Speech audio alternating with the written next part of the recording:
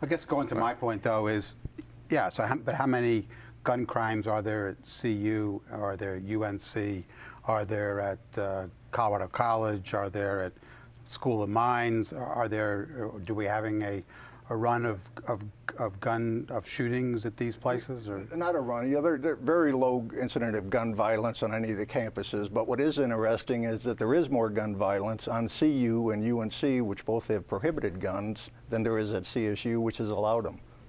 Well, and let's go to the issue at hand, which was after 10 years of no incidents, and we can argue whether it's been good or bad, the Board of Governors there says we want this gun ban. The student government votes overwhelmingly say no, keep it the way it is, and they don't care. Why would it be a good thing for CSU to say, all right, it's been working for 10 years, we haven't had a problem, but you people who are legal to carry across the street, you can't walk across the street beyond the campus. You can't drive through the campus. You can't walk past the campus, even though on the other side of the street you're perfectly legal to carry your gun with your legal permit. I mean, let's go to where the real argument is. I mean, the real argument is not about the statistics as to whether, you know, concealed or non-concealed, whether that makes you safer or not. That's not really where the argument. The argument really is about whether one should have the right to carry a gun or whether one shouldn't have the right to carry. That's what the real argument is. We argue these statistics, but, you know, that we can make some in our favor, some in the other favor. There've been lots of studies, and they differ. It's not about the statistics. It's about the culture, and I would argue I've learned a lot. I mean, I know I have. I've learned a lot since living here about the culture that I didn't understand when I was a city kid back in the East, about what guns mean and how people use them and how they fit into I'm curious about lives. That. I mean, I don't what did no you hunters learn? where I grew up. There aren't any hunters in. Oh yes, there were for the ultimate prize, man. I'm saying there aren't a lot of guys who go out hunting. Right. It's just not done that much. When I lived in Baltimore for 12 years, we had a tremendously high murder rate. There were over 300 murders a year in a city that's about the same size as Denver. And so when you have that many murders a year, most of them gun murders, you have to think that the guns are an issue. Now, you know, we can differ about how to stop those gun murders and which laws might do that best, but definitely killing with a gun is an issue. So I say... Yeah. I would take exception to that, for interrupting for a minute, but I grew up on the south side of Chicago, so I know whereof you speak. Right. But, you know, for those people that are going to be victimized by these gangbangers and stuff, shouldn't they have the opportunity to defend themselves?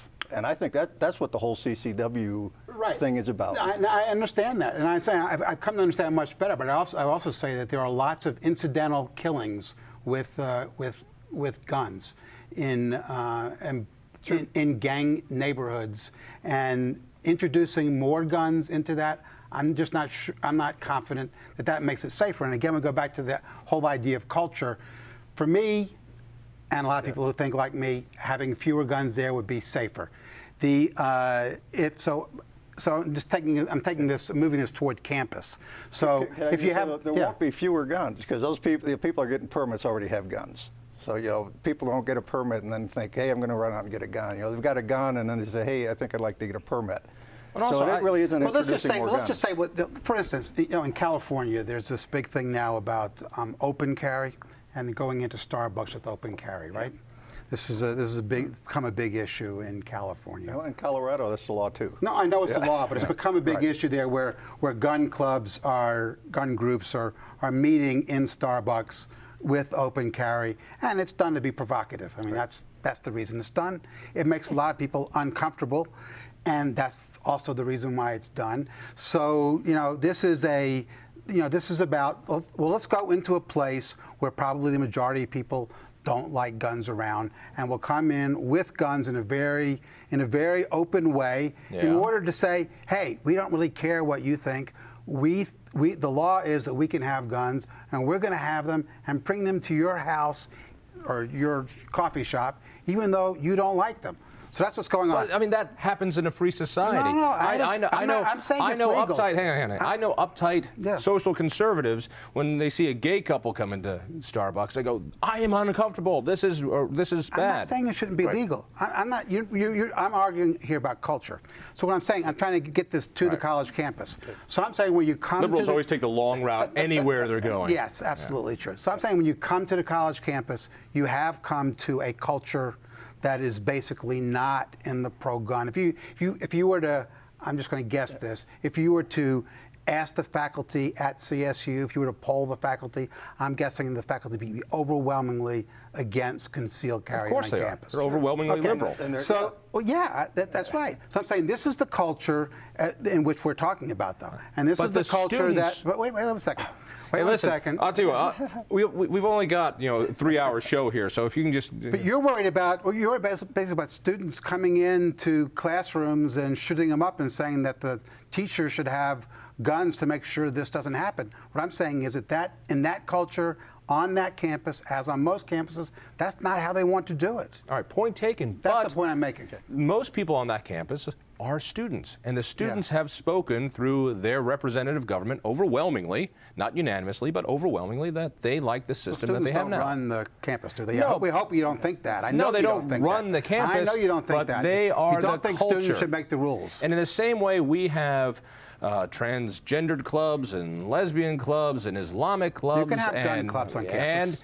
And all sorts of other groups on campus. If we're going to have diversity, if we support diversity, we should support concealed carry. All right, bring it over here. That's a weird argument. No, it's a great argument. That's a weird argument. My biggest issue with the whole thing is that they're really subverting not only the will of the students, but the will of the legislature, because it never was the legislative intent when they passed this to prohibit guns on campus. In fact, they took the added step to make sure that Denver and some of the other municipalities couldn't pass more restrictive legislation. Never occurring to anybody that a university might do that. Specifically, the law says that if you have a concealed weapons permit, you can carry on campus. That's what the statute says. I'm sorry, go ahead. But what CU has done and what CSU has now done is that there's a little caveat in the thing that enabled the universities to establish rules and policies to regulate welfare and safety of the students and the property. And their argument is that clause about the safety and welfare policy supersedes a state statute that says if you have a permit, you can carry on campus. Who should have the controlling hand here? The legislature, or the courts, seven people that were appointed by the governor? Well, the court ruled in favor of CU, right? They did. So, and I remember very well this argument back when the concealed weapon was being considered. And the on-campus argument was very much an argument, and it was basically left as an open question. When that vote was taken in the legislature, it was basically left as, we'll sort of see. We're not really very worried about what happens on college campuses when we pass this law. Let me make a question about your culture. Yeah. Now, when you say there's a culture there that's uncomfortable, like the guys, the guys who are sipping their lattes at Starbucks don't want to see a guy packing heat. Yep. Well, we're not talking about Wellesley College here. We're talking about an Aggie school for the most part, a great veterinarian school, CSU. We could argue that I'm going to say CSU is a great college and not knock him down some elitist CU graduate like you. Oh, God, yeah, because I am the picture of CU pride. Let me tell you, that's why the Alumni Association puts pictures of me in their paper. But who makes you or them the arbiter of what the culture is? It seems to me the culture is if this is legal. The college says this is our culture. Right. You have the right to either come here or not come here. That's how we work out here in the market. It's not a market economy because we're paying for it. They get most of their funding. We don't pay very much for it. No, they don't get most. Oh, they most certainly do. When you take a look at capital expenditures as well. Well, a different argument.